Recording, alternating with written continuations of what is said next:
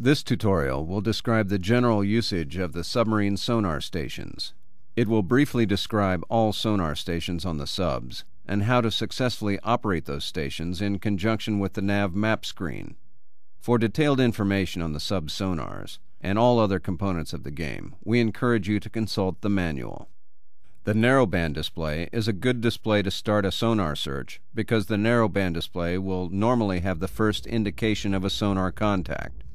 The narrowband display will present the discrete tonals, individual frequency signals that submarines, surface ships, and torpedoes will radiate through the water. Lower frequency signals are subject to less signal loss, called propagation loss, than higher frequency signals. Therefore, look for the initial detection on the sensor that covers the lower frequencies. For all the subs except the Kilo, that's the towed array sonar. The window at the top of the display is the broadband search window and displays true bearing. The baffled area, 30 degrees either side of own ship heading, is the area where own ship masks contact signals. Sweep the cursor across the search window and look for the narrowband signals that will appear in the middle narrowband display window. Strong signals in the search window will stand out visibly from the background noise. The towed array presents two bearing signals for each contact, the true bearing and an ambiguous bearing. A course change can be made to resolve this bearing ambiguity. The bearing to the real contact will remain relatively unchanged, while the bearing to the ambiguous contact will shift by the amount of the course change. The towed array sonar is streamed far behind own ship, so it will take a few minutes before the towed array completes the course change. In this case, the contact bearing is real and the other contact is ambiguous. The Display Signature button turns on a database of narrowband signatures in the lower profile window.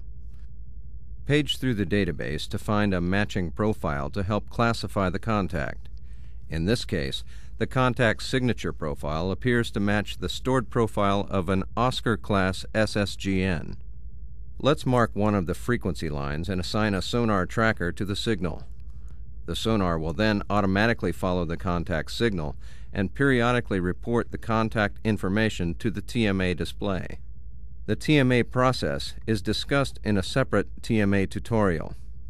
Now that the contact has been classified, the USNI browser can be used to find information on the contact, including the contact's TPK value, turns per knot. The daemon display can now be used to estimate the contact's speed. This is an important clue to use while conducting TMA. The daemon display requires a broadband signal, so we'll go to the broadband display to mark the contact. Then go to the daemon display. With the cursor placed on the lowest frequency octave and using the TPK value from the USNI browser, a speed estimate can be made.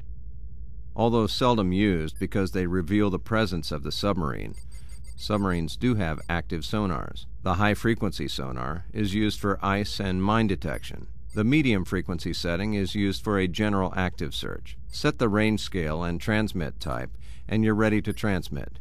Place the cursor on a detected contact, and marking the contact will display this bearing and range information on the nav plot and the TMA plot. A single ping, although possibly revealing your presence, can be used to help sort out a confusing passive-only contact picture. The active intercept display can be used to detect other platforms that are transmitting on their active sonars, including active sonobuoys. This concludes our sub-sonar tutorial. Please consult the manual for a more detailed description of how to use the sub-sonar stations and tactics to employ those stations successfully in this game.